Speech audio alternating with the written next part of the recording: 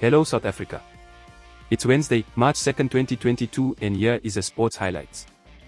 Agent crushes fans' hopes of seeing Sipho Mbule sign for Kaizer Chiefs. Kaizer Chiefs seem to have all but been ruled out of the race to sign target Sipho Mbule, according to the latest developments.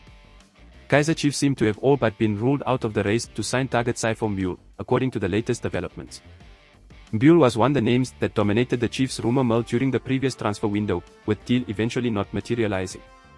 It was largely publicized that both Mbule and his former midfield partner at Sansa Teboho Makona were the subject of a two-horse race between Chiefs and SuperSport's crosstown rivals, Mamelodi Sundowns.